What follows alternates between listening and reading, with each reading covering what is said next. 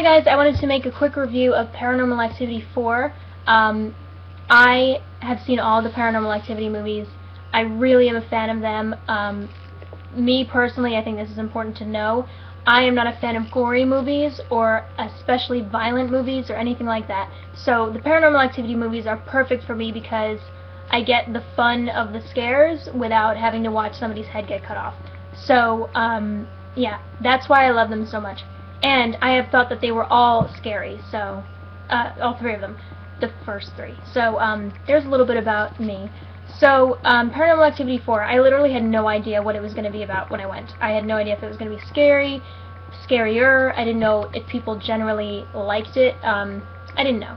So, I went in and, throughout the entire movie, oh, I'm not going to post spoilers, by the way, so you're good to watch this, but, throughout the entire movie, I just thoroughly enjoyed it. It was one of the funniest movies ever. Okay, well, don't quote me on that, but it was hilarious. It was really funny.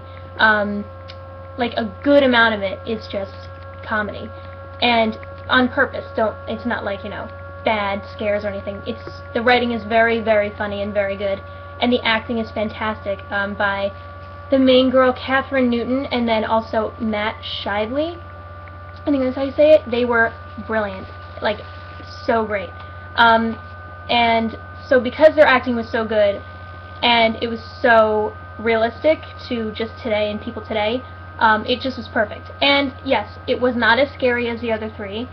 I still definitely jumped a lot, and it had scares and everything, but it was just an overall extremely fun, enjoyable Halloween movie. And for people like me who don't like watching gore and don't find that to be anything enjoyable, this is perfect for people like me. So I really enjoyed it.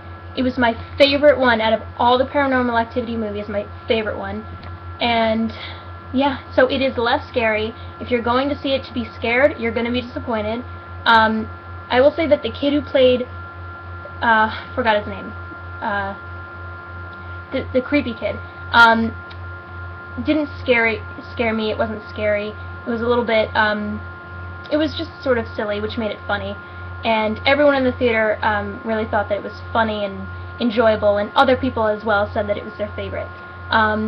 So yes, basically if you're looking for really scary and you're a big fan of gory scary, you're not going to like it. But if you're just sort of looking for a fun Halloween movie that you don't have to really worry about, and it's also just a fun time, you're going to like it a lot. So that's my quick review. And please thumbs up, comment, and subscribe. Bye.